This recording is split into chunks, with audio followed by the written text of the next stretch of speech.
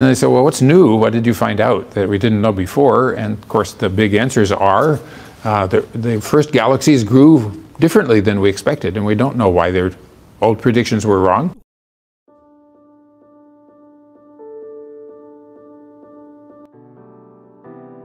The ongoing discoveries made by the Webb Telescope are profoundly influencing how we comprehend the universe. As the telescope gazes into the distant past, it unveils mysteries that were previously beyond our perception. But wait, a surprising new discovery just shattered our fundamental understanding about the universe and reveals that we may be completely wrong about the size of the universe. In a new paper published recently, scientists have revealed that new images from the Webb Telescope have discovered objects just 120 million years after the Big Bang.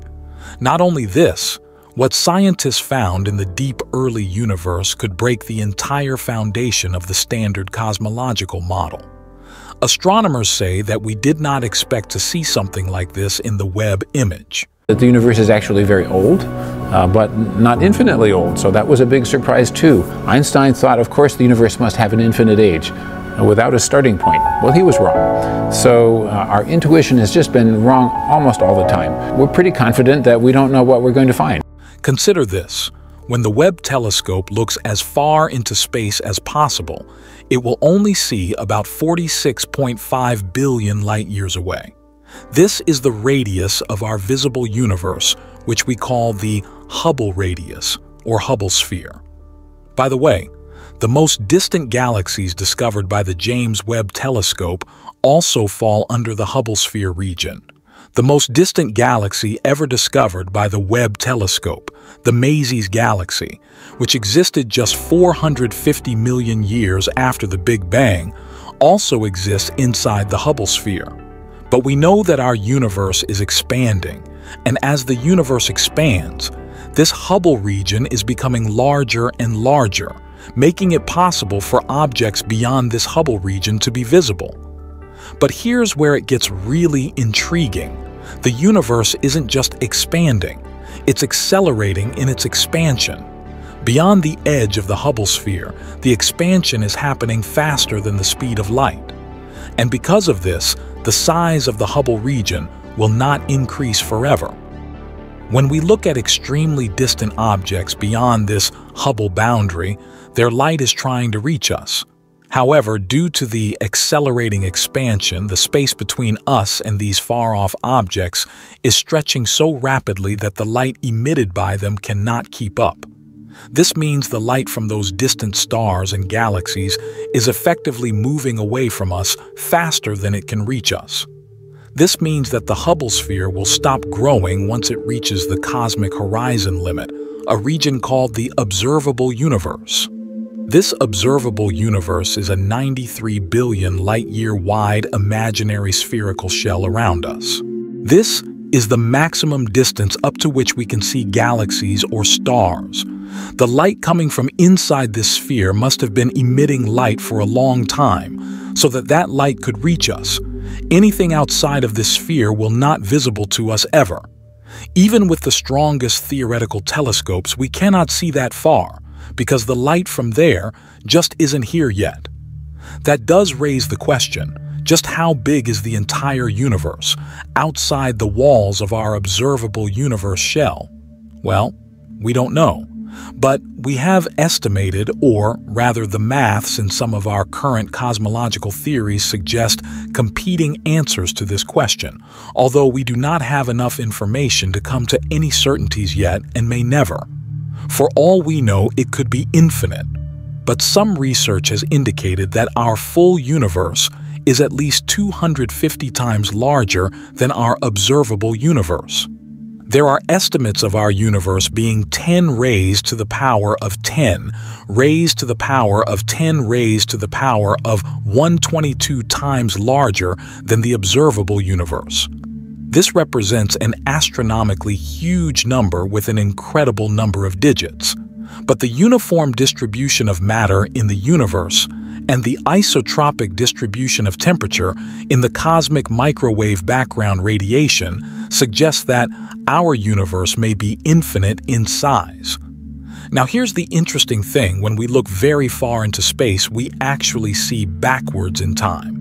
The most distant galaxies we see near the Hubble sphere are not galaxies that exist now. They are galaxies that existed billions of years ago.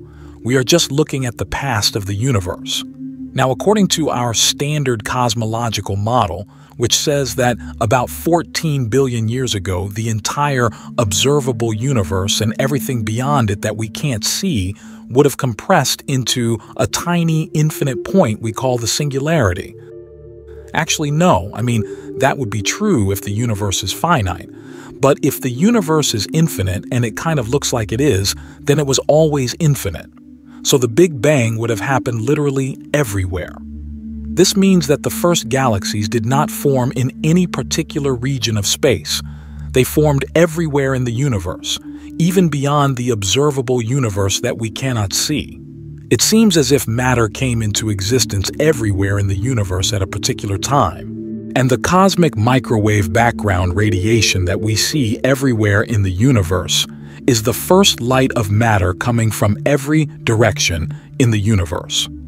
So this suggests that the singularity is not the point from which everything came, but rather an infinite place where everything everywhere came into existence about 13.8 billion years ago.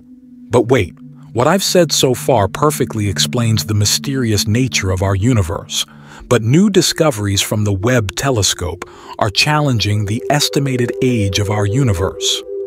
Because each deep field image from the James Webb Telescope reveals unexpected things that force us to rethink the Big Bang model of the 13.8 billion-year-old universe.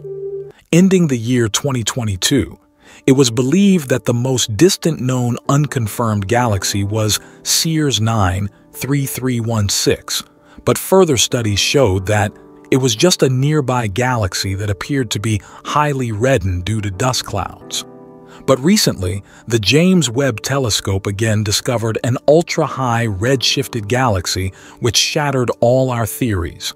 Scientists just discovered F200 DB045 is a candidate high redshift galaxy, with an estimated redshift of approximately ZE equals sign 20.4, corresponding to 168 million years after the Big Bang.